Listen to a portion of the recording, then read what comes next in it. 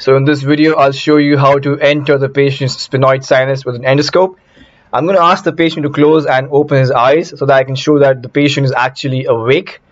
So I'm going to take a 0-degree endoscope and enter in the patient's left side nose. This is how a patient's normal nose looks like from within. So I'm going along the septum medially, and what opening you can see right now is the natural opening of the patient's sphenoid sinus.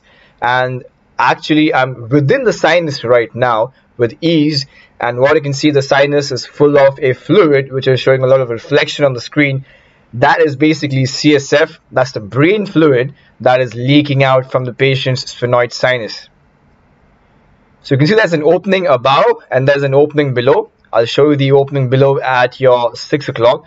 So you can see the opening at your 6 o'clock right now, that's called as choana. So basically that's the opening that connects the nose to the mouth, and this is a sphenoid exactly 1.5 centimeters above. You can see there's a lot of debris, mucopurulent secretions, pus at your 11 and 12 o'clock right now. You can see a small bleeder at your roughly center of the screen. So where there is a lot of pus up there and a small bleeder, that's the area of the pituitary gland, that's the brain behind. So exactly behind all that bone is going to be the brain stem, the main part of the brain, and a huge blood vessel called as a basilar artery in the carotid inside.